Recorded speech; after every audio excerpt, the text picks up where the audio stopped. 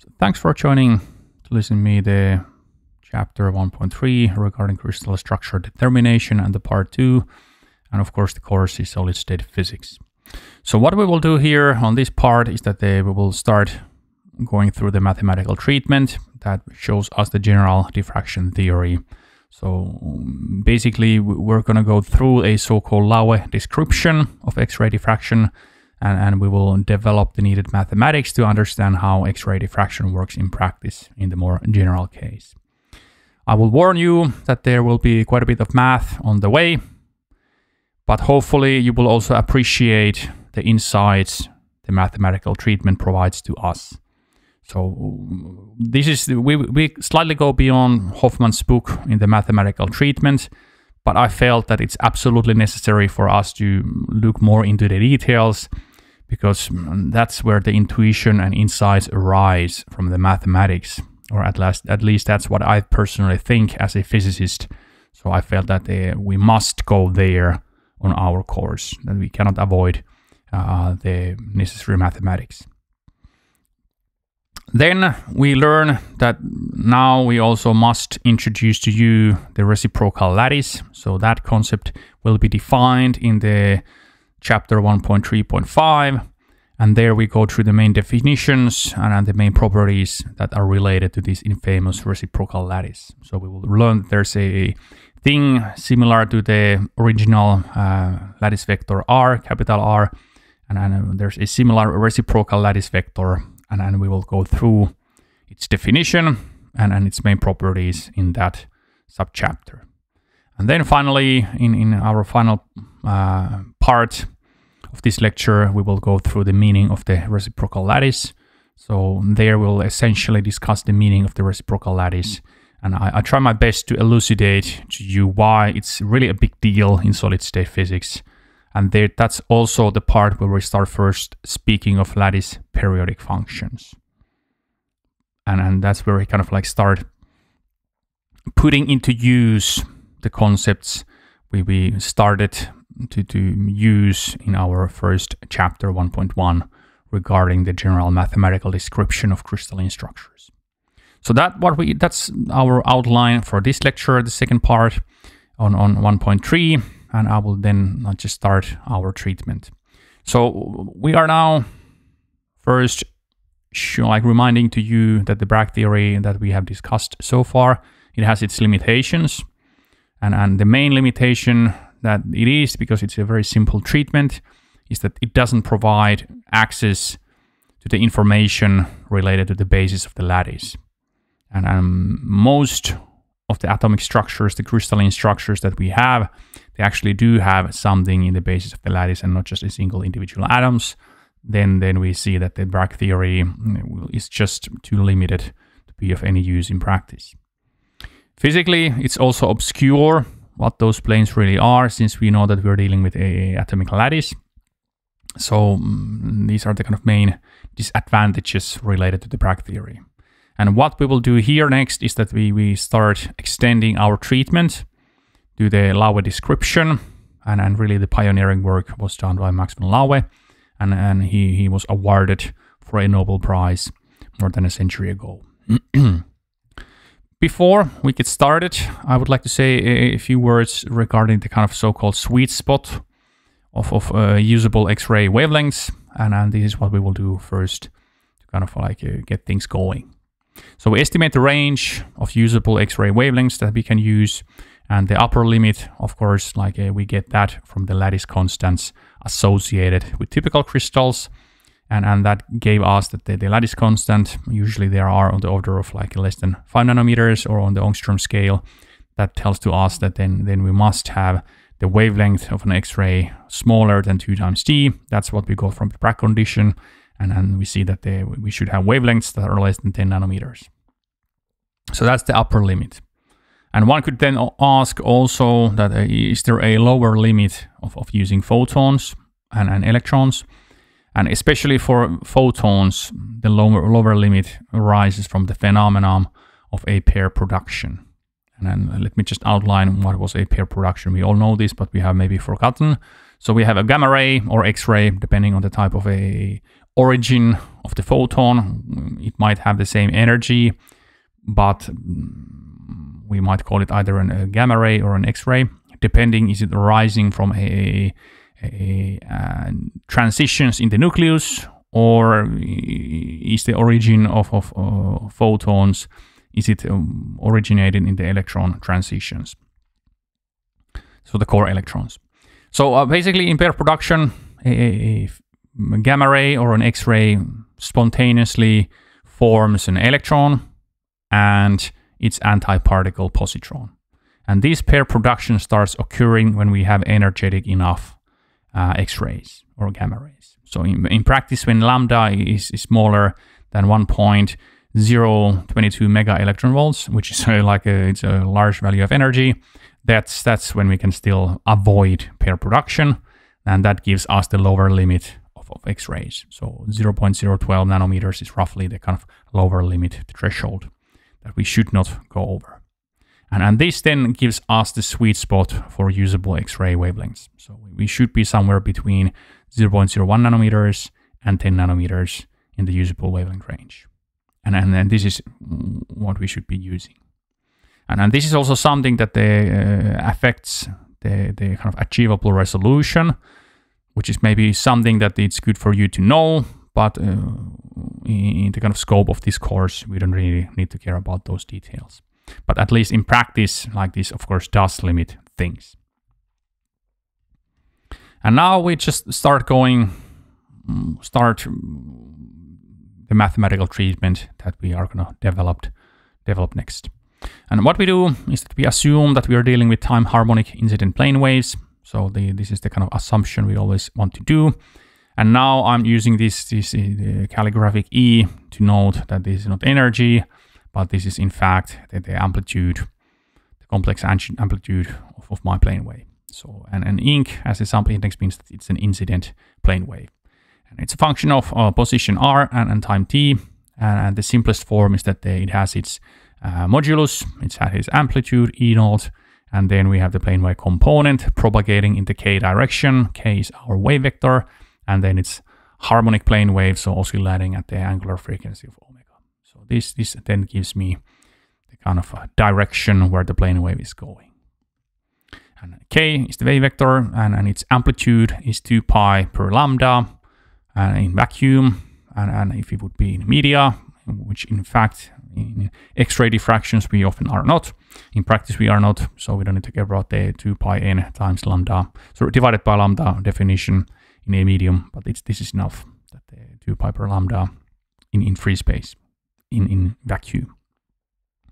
K points along the direction of propagation, and r is the point in the sample, and omega is the angular frequency.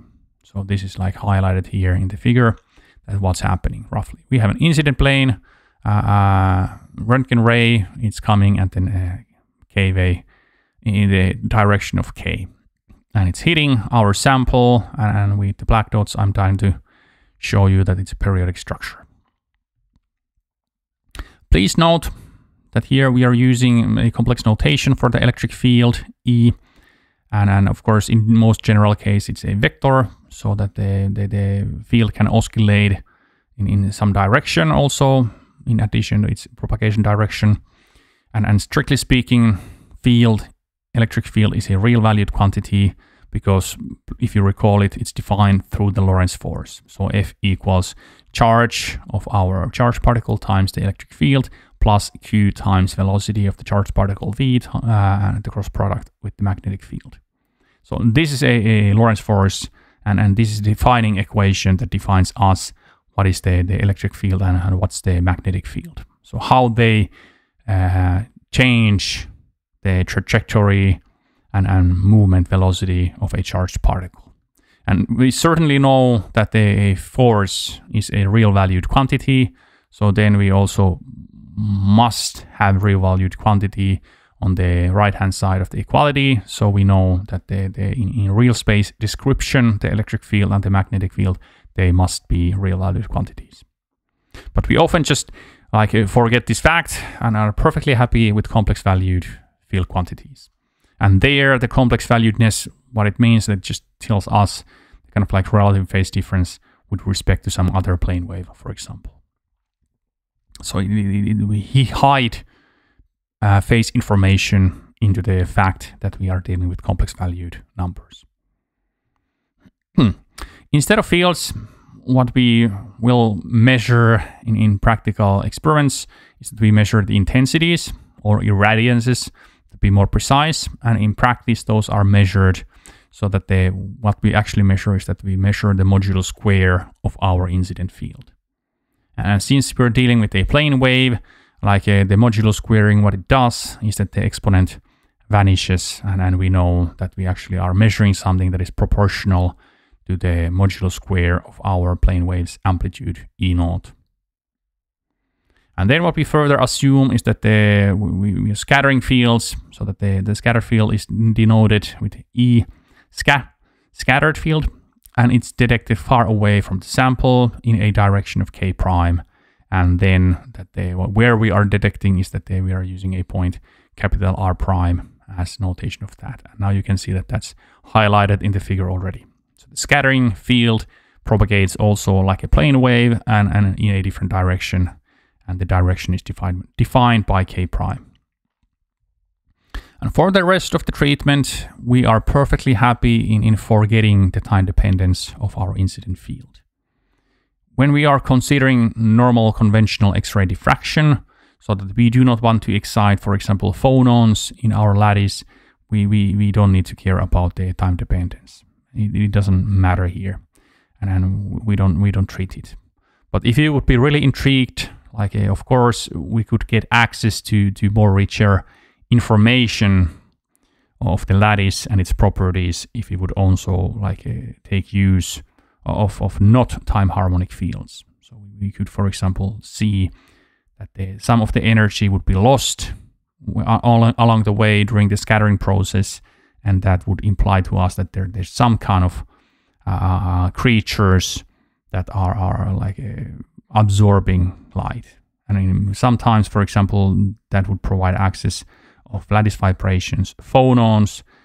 Some other time, if we would be dealing with magnetic materials and magnetism would be our a field of interest, we might be able to probe magnons, which are kind of quantized magnetic oscillations in the system. But we don't need to go there. That's way beyond our current scope in this course. But if you're interested, Kittle's book is speaking about those for sure.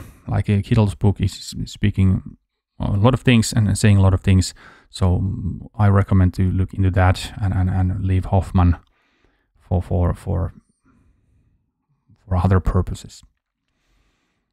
I disapprove Hoffman's book. My apologies for that, but I prefer more mathematically advanced textbooks, because to me it's a mathematics that tells me what happens. And this is incidentally by the reason why I had to write the booklet on this course, because the kind of official course book of Hoffman's was not really satisfactory for these purposes that we have. What we do next is that we now take the scatter field and we consider that to be originated from a small volume dV from the sample, and we assume that it will be of the form that the scattered field is also a plane wave, so it has its scattering amplitude E scat naught, and then we have the plane wave propagating in the direction dictated by k prime, and now the coordinate is being given by capital R minus R, because it's coming from a small volume inside the sample. And here we just say that the E scat naught is the scattering amplitude that we want to determine, because that will then tell us information of the structure of the solid. And what we do next, and this thing takes a little bit of thinking and convincing, but we assume that the scattered amplitude is proportional to the incident field, and this, I guess, is not a surprise. But we're also now saying that the scatter field amplitude is proportional to a term rho, which this rho is our electron density, or proportional to the electron density in our material. So we assume that it's in fact the electrons that are giving rise to the scattering of Röntgen rays, or the electron concentration. And this is in fact the quantity that we really are interested solving in understanding this raw. And this is what we will be looking next, that how we can gather information of this, how it actually looks like.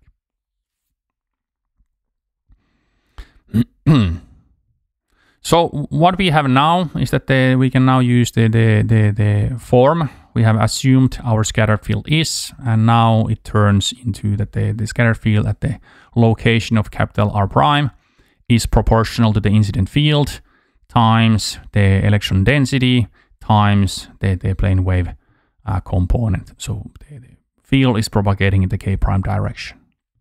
And we know that this is then proportional, that the incident field is proportional to the exponent ik dot r term, that we have the proportionality that the scattered field is proportional to the exponent ikr times the electron density times the electron exponent ik prime times r prime minus r.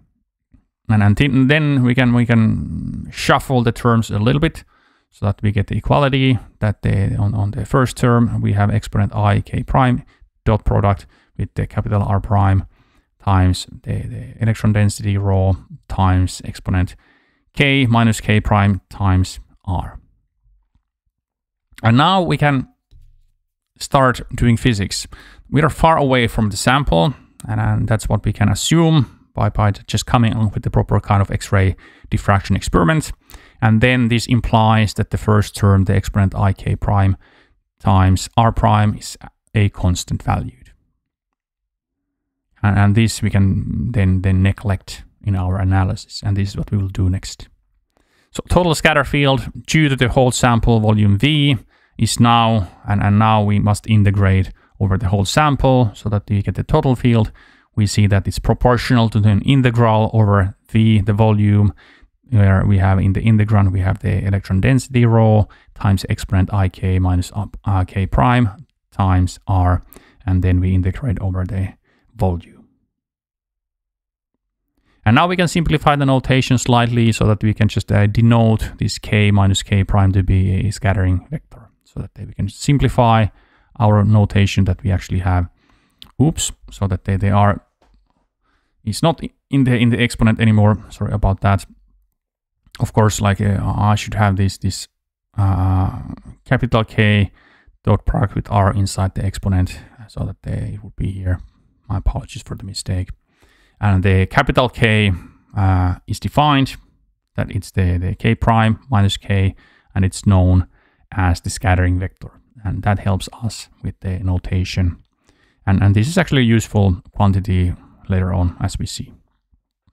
So now we have a form for the total measured scatter field. And we see that it's a relatively simple looking still, and we see that in principle, it depends on the electron density because we have that rho there inside our integral. And in experiments, we measure intensities so that or irradiances. And what we can do is that we can measure them in given directions. That's what an X-ray diffraction instrument can provide for us. And we then know that this is proportional to the modulus of the scatter field, modulus squared of the scattered field, and then we can insert the form that we just discovered for the scattered field. And we see that this is actually what we would measure in the experiments.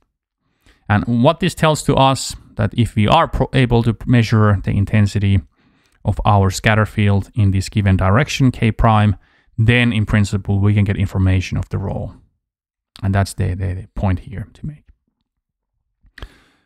For most electrons, for most elements, the electrons are close to the atomic core.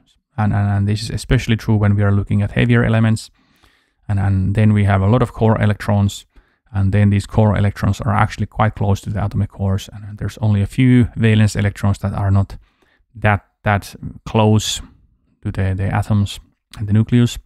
And this means then that this raw electron density is quite directly linked to the arrangement of the ionic cores. And this means that it provides information of the lattice structure. And this is okay as long as we are still dealing with the not the lightest of elements. Because then we do have core electrons in great numbers, and then the core electrons, because they are close to the atomic nuclei, then we get information of where the atomic nuclei actually are, and not where the valence electrons are.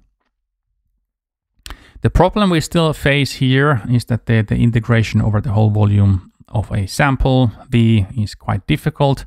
So we need to take use of some kind of simplification or a neat trick that we could do the integration. And this is where we start taking use of the periodicity of our crystal or solid in question. And this is what we will do next. So we have an integral over the whole sample volume because that's where the signal is coming from. And in principle, there's an awfully many of electrons, like already a single cubic centimeter of a piece of a solid will have an atoms of the order of an Avogadro number, so then the power of 23, and then even more so of electrons, so the problem would be quite complicated. So how do we solve that issue? Is that we now start using the periodicity of the crystal. And this is what we will do next. And this is why we need to go yet another detour on our treatment, because how can we take use of the periodicity of the solid? Is that now in practice we must introduce to you the infamous reciprocal lattice, and then take use of this mathematics to get forward. So this is what we will now do next. So the reciprocal lattice, this concept, even though it's very abstract, it's very fundamental and very important in solid state physics. And why it's important is that first of all, like we just concluded in our previous slides, is that it can ease up our treatment of periodic problems. And we just encountered such a problem when we wanted to understand X-ray diffraction from a piece of a solid. And this is where reciprocal lattice will help. In essence, mathematically, it means that we start making Fourier transforms of our functions and quantities and inverse Fourier transforms. And because we have a periodic material, then we take use of the properties that are associated with periodic functions, and then we get forward. The downside, the cost that we must pay, is that it might be a little bit abstract in the beginning, this concept, and it might be difficult to understand. And I suggest that the remedy to use here is that you just need to repeat of these concepts, maybe read things from a different book, talk with your fellow students and talk with me, and kind of like in small piece at a time, like start constructing this whole maze of knowledge in your own mind so that you understand what happens. So repetition here, I think, will be necessary. And if you pay enough attention, I'm sure you will get these concepts. In the end, they are not overly complicated. It's just that it's a little bit abstract, and you probably want to memorize some equations that we are about to uncover, so that you then see when we are using them that where they come from. So we start by just introducing the mathematical definitions of this reciprocal lattice and the reciprocal lattice vectors, and then that's how we proceed. And then later on, we then continue on X-ray diffraction and apply these tools to solving that problem. And maybe like in this repetition path, maybe you can, for example, search things from an internet, and maybe you can use some talkative AI to kind of like verify to yourself what are these concepts and what are their potential meanings. But I must warn you, the AIs, they're very confident on their saying, so it might be that you might get misled by such a trial. But maybe it's worthwhile to try out. I don't know. I haven't tried it myself, but maybe I should. Maybe we should have a discussion exercise like based on these kind of like ask an AI a question and like decipher the answer that does it make sense or not. So, like in the first lecture, we discovered that a Brava lattice, which is a periodic lattice, was given by this capital R, a lattice vector. And this capital R was defined as an integer n times a generating vector AI plus an integer n times a generating vector A2 plus O, another integer, times generating vector A3. So mn and O are integers here, and these AIs are lattice vectors, or generating lattice vectors to be more specific, because often we say this capital R is a lattice vector. They all are, but maybe it's good to distinguish the difference between small a's and AIs and the capital R here. And what we are now doing is that we want to find a vector G, and this will be our reciprocal vector that kind of defines a similar lattice as what the capital R does, but now the lattice is what we call the reciprocal space, reciprocal lattice. And this is actually very useful, and it's very abstract, but let's just start with the math. So we are seeking for this vector G, and how do we seek it? What kind of properties we insist G of having is that it must be a conjugate of capital R. And how do we ensure that G, our arbitrary vectors right now, is a conjugate? Is that we inform this condition that exponent I G times R must be unity. So this is the first property, or I would say definition, that we have for the reciprocal vector G. And looking at the properties of an exponent, we see that the argument inside the exponent is equivalent to the condition that the G times R must be an integer of 2 pi. So basically it must be in a 2 pi L, where L is another integer. So these two conditions are actually equivalent, and these will be used all the time when we're dealing with the math regarding periodic functions. So we use these a lot. I must warn you, memorize them already, and then when we are using them, you see where they come from. So this is a kind of classical example of Chekhov's gun, that something that we will forget for a short while, but this will come and hunt us down later after a few lectures has passed. So these are the properties that we are using all the time, so please memorize them, because we will be using them. And then if you don't remember them, you think that this is so difficult, this solid state physics and reciprocal lattice vectors and reciprocal lattice, because you just don't remember these relatively simple equations. Okay, let's get forward. Reciprocal vector G, we can also write it in exactly the same kind of form as the capital R. So we can write G to be a integer m prime times another generating vector B1 plus n prime times another generating vector B2, and similarly O prime times another generating vector B3, where m prime, n prime, and O prime are integers, and as you can see, this form is exactly the same as with the capital R, a normal lattice vector. And of course, this must be the case. We are dealing with a three-dimensional vector space, so of course we must be able to describe a vector inside that space with this kind of notation. And these BIs are now similar quantities. They are as the AIs, so they are generating vectors of this reciprocal space. And in practice, these BIs can be found to be of form that the B1 equals 2 pi times the cross product of A2 and A3 divided by the scalar triple product of A1 dot product inside a cross product of A2 and A3. Similarly, these are actually like related with a cyclic permutation. So B2 is of the form that we have 2 pi times a fraction where on the top side we have a cross product between the A3 and A1, and on the underneath we have A1 dot A2 cross A3 term. So another scalar triple product, the oriented volume of a parallelepiped, and so forth.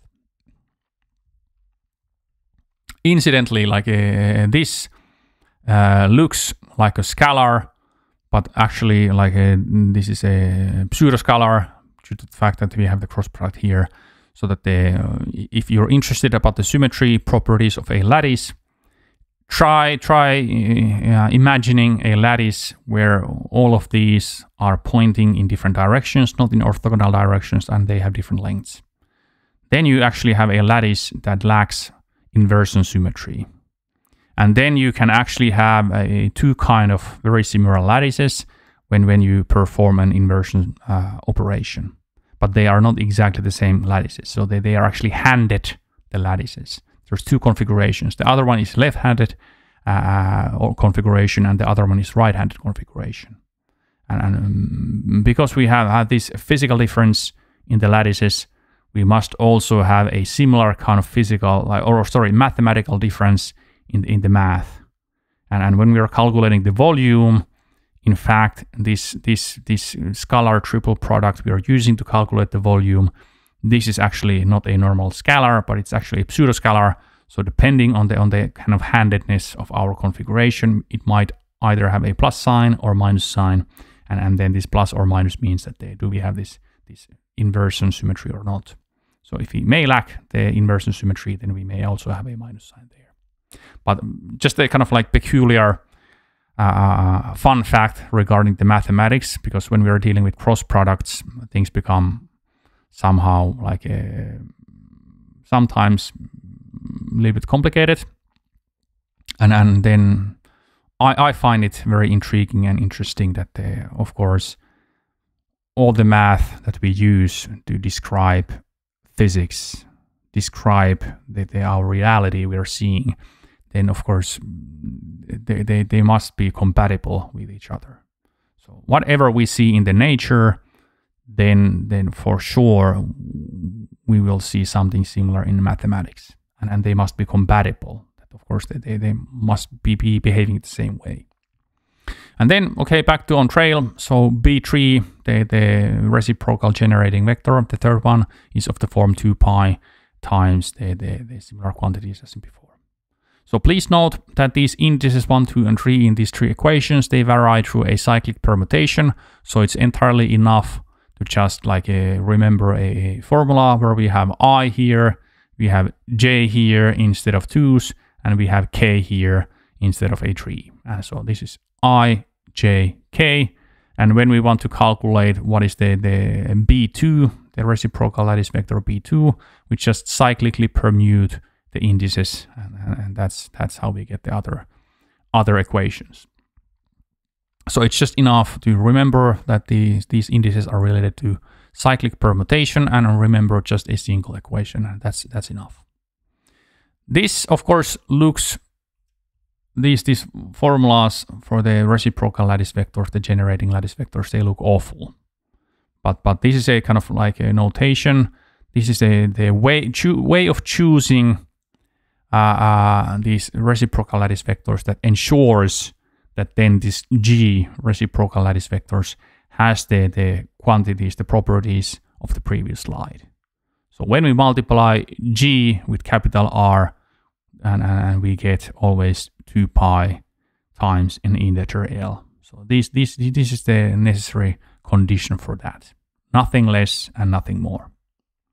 And what this means in practice, from these definitions we have covered, like we get this very highly useful identity, and this will be of the form that when we take a generating vector AI and we calculate the dot product with a reciprocal generating vector Bj, this equals to 2 pi times delta function, Kronecker delta ij.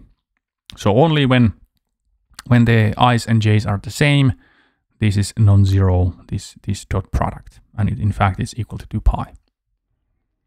Another useful property is that we have this equality that we may take exponent ig times r, small r, and this is equal to the case we can always multiply this with this exponent ig times capital R, because this was equal to 1. Remember, like this was what we defined earlier, that this must always be equal to unity.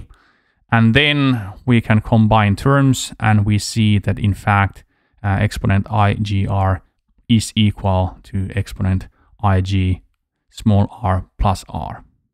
So in fact, we see that this kind of phase term that we have here is always equal to here. So that we see that there's this kind of like a periodicity with respect to this capital R. And this of course makes sense, because we want to deal with lattices that are periodic with respect to this capital R.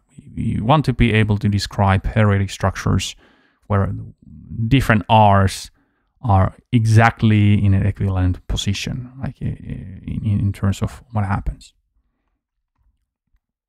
So this is nice.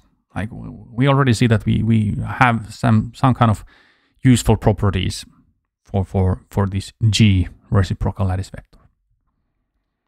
And interestingly enough, the reciprocal vector G in the form when we have I times B1 plus J times B2 plus K times B3, this is actually a perpendicular to the plane defined by the Miller indices IJK.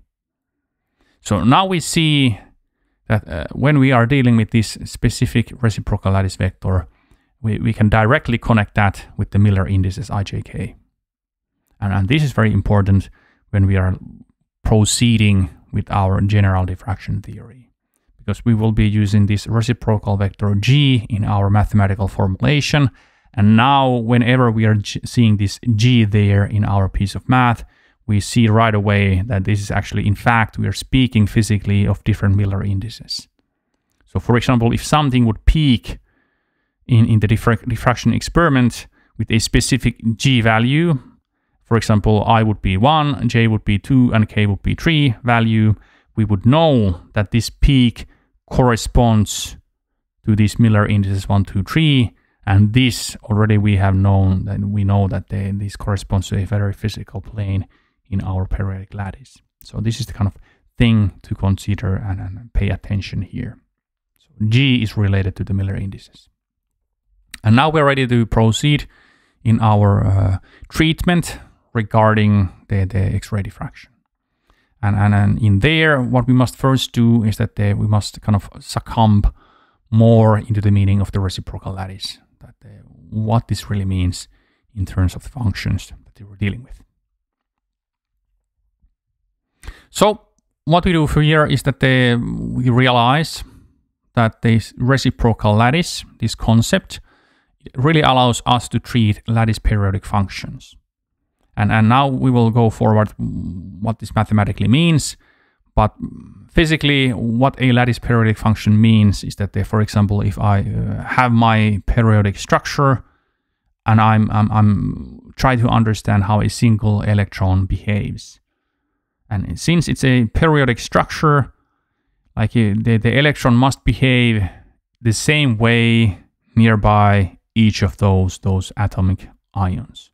So we cannot really distinguish between the different electrons where they are with respect to a given lattice point. So there's this periodicity we have in the lattice.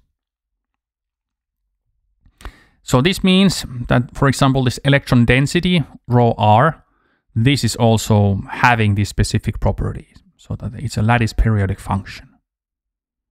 So meaning that when we have a rho, we know the value of rho in this small r position. When we move into a position r plus capital R, we know that it must be equal to the original electron density, because lattice is periodic. And this is very nice. So that the reciprocal lattice vectors and the concept of reciprocal lattice allows us to treat these kind of functions very conveniently. And what this means mathematically is that we are just basically taking use of the Fourier transforms. So that's what we're going to do mathematically.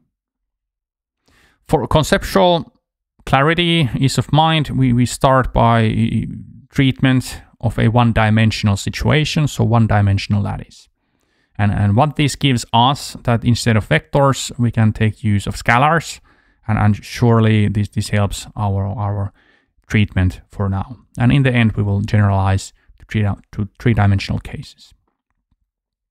So we start by defining our lattice period, and now since we have a one-dimensional case, we can just use a single number. So we used A to be our lattice constant, and then we have a lattice periodic electron density, and what this means is that we assume that the electron density rho x, and now we're just not using r but just x as a variable here, this must be equal to rho in a position of x plus a. So this is the kind of defining equation, defining condition of a lattice periodic electron density. And this is something we should remember, that we will be using these kind of equalities all the time when we are dealing with lattice periodic functions. The nice thing about periodicity is that we can take use of a Fourier series description, and we can describe this electron density rho x quite conveniently using Fourier series. So we can describe that to be a constant c, and then we sum over terms where n extends from 1 to infinity, and we have constants cn multiplying a cosine of x times 2 pi times n divided by a, where n is the rolling index of the summation, and plus Sn times sine of a similar looking term. So these constants C, Cn, and Sn, they will be like figured out in the future. They are not yet of our interest. But we know that this is a description of my function, and this is quite convenient when we have a lattice periodic function, because then the only specific terms inside the summation matter are non-zero. And now we will turn this into an exponent notation. So just recalling the Euler's formula, that the cosine x plus I times sine x equals to exponent ix. We can really write the below earlier Fourier series description in a complex notation. So the electron density rho x is then just a summation, and now we extend the summation of the index n from minus infinity to infinity, and then we have the rho n, the coefficient, Fourier coefficient of the electron density, times exponent I n 2 pi x divided by the lattice constant a. So these terms rho n are the Fourier coefficients, and they can be calculated simple by just taking the inverse Fourier transform of our electron density rho. So rho n, that's basically calculated by 1 over a, and then we integrate from 0 to a. In the integrand we have the electron density rho x, and then we have the exponent minus x h 2 pi divided by a. This h should be n there. Sorry, I have a mistake. So I'm calculating a coefficient rho n, so surely I must have n here and not an h. Sorry about the typo. So this is a way how do I calculate each of those Fourier coefficients, and I can do that, or my computer can do it even better, and then this would allow me to describe the general electron density as a Fourier series description. And then from the experiments, what we know is that the electrons, they are also real valued quantities. So the electron density is a real valued quantity. Either an electron is in a position or not, or we have a density, but that quantity of being imaginary doesn't tell me anything. So that's wrong physically. So that gives us a restriction on Fourier coefficients. So if I take the complex conjugate of rho minus n, I know that that must be equal to rho n. And this is how I ensure that the final electron density rho x is real valued quantity. And now I will verify, and we will verify that this rho x we have now discovered is a lattice periodic function. And how do we do is that we ensure that this rho x plus a must be equal to rho x. And I just mindlessly place into our previous equation, instead of x, a x plus I. So in the exponent, I now have, instead of x, I have x plus I. And then I reshuffle terms, and I will take use of the properties of the reciprocal lattice vector, and I will get what we seek. So we now just take out the x and a's, they separated, and we have two exponents now that they in our summation. I will just write this slightly different. So what I have now in the kind of ladder term, we have a divided by a, so we can get them away, and we have this kind of exponent now left. So we have exponent I n times 2 pi. And I know, like already from the definition of the reciprocal lattice vector, and also from the kind of like the way the math works, I have integer of 2 pi here in the exponent. I know that this must be 1 for every integer of n. This is how it works out. Like maybe it helps for you to think that this guy here draws a unit circle in the complex plane, and when I'm having integers in here n, like I'm always rotating a multiple of 2n in there, and then we know that it must be always unity. And then this gives us a fact that what we are left is that we have a summation when we have our summing ends from minus infinity to infinity, and we have exponent ixn 2 pi divided by a here. And then by definition, this is equal to my original electron density in position of x. So what we discovered, and this was simple mathematics, is that we have equality rho x plus a equals rho x, and this means that our electron density rho is a lattice periodic function, and a is the period of our lattice. We can simplify the notation slightly further by just using a one-dimensional reciprocal lattice vector.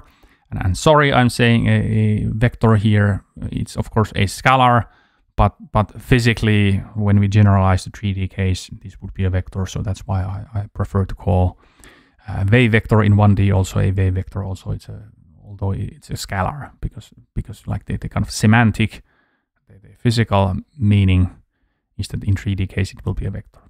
So G is defined to be n times 2 pi divided by a. So this is the way we can define a reciprocal lattice vector in this 1D case. And G in advance, we call that a reciprocal lattice vector. So this is how we could simplify our notation. So for example, we have this n 2 pi over a here, so we could just replace that with a G and so forth. It would make our notation slightly easier in the future. And then we see that we're also connecting this lattice periodicity with the concept of reciprocal lattice. So we verify this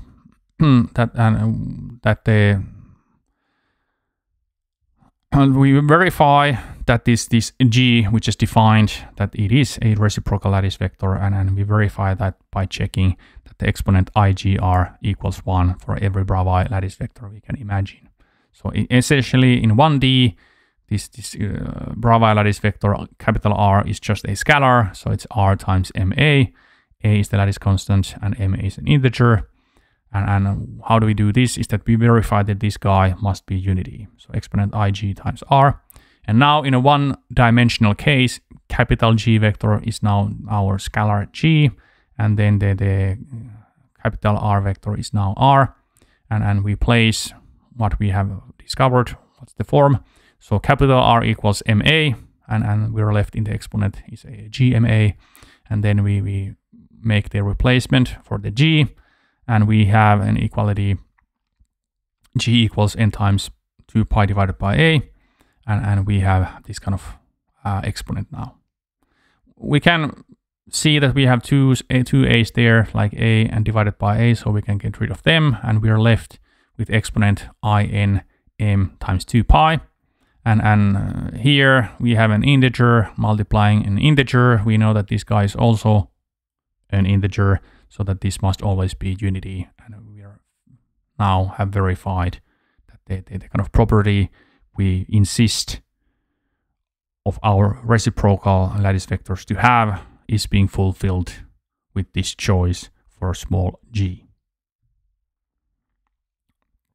And we can further simplify the notation, and this is really useful when we go to the 3D case, that the indexing in the summation, we go from n to the g. So of course things change just a little bit, but in practice this helps us in the future. So rho x, we can describe that to be a Fourier series description. So we sum g's from -infinity to infinity, and then we have a Fourier coefficient rho g, and then we have exponent igx. And this is now a formula like even maybe I can memorize. So this is nice. So it's useful. And it's very useful. It's so useful. Oh my God. Yeah. So finally, we generalize our one-dimensional treatment to 3D case.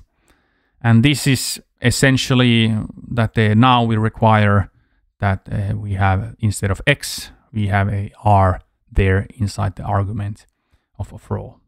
And we must insist that the electron density at a point r must be equal to electron density at point r plus capital R. And this must always hold wherever this r is any of the Bravais lattice vectors of the lattice. So basically, we would just insist that this electron density electron density rho r is a lattice periodic function. This is what we must insist next. And now, like what we have, we would just put things together to kind of like recap on the equations, so that we have found the form for the electron density rho, and this is a lattice periodic function, and because of that, it's very convenient to describe the electron density rho as a Fourier series. And it will be of the form that we have rho r, and we're summing over the g, and please note we now have a vector as our summation index, and we have the Fourier coefficients. Here also, please note we have actually in fact a vector inside in the label, and then we have exponent gr inside. So g's, these are the reciprocal lattice vectors, and please note that the sum over g that we are performing and what kind of index we actually have in the rho g. I mean, like this guy here, this is actually a vector, not a scalar index. Please note that this g is actually like a 3 indices, so that the summation actually is 3 summations. So we have summation over integers m prime, n prime, and o prime in principle. So please remember this definition. But it's so much more convenient to just use a single summation and just use a vector as our dummy index of summation than writing 3 kind of summations and then also describing this Fourier coefficient g as a kind of like m prime, n prime, and o prime scalar. So this is the kind of notational trickiness we have here, but please be okay with it and learn to embrace it, in fact. And if you want to really calculate the Fourier coefficients, your computer or even your mobile phone can do it for you. And these are then given by the kind of like integral, where we integrate over the unit cell volume. So we have 1 over v cell, this is the unit cell volume, and integrate volume of our charge density rho r, and then we have the exponent minus igr there inside the integrand. So this is the way how do we then extract the Fourier coefficients, and that's how do we like find out what is the Fourier description of our lattice periodic charge density. So I think I will stop this second part of our chapter 1.3 now. It's over like 1 hour has passed, and in the kind of final part we will start using this and combining this more carefully with the actual experiments that we are doing when we are performing X-ray experiments. But more of that in the upcoming lecture. Thanks for listening to me so far, and I wish you a great day. Bye-bye.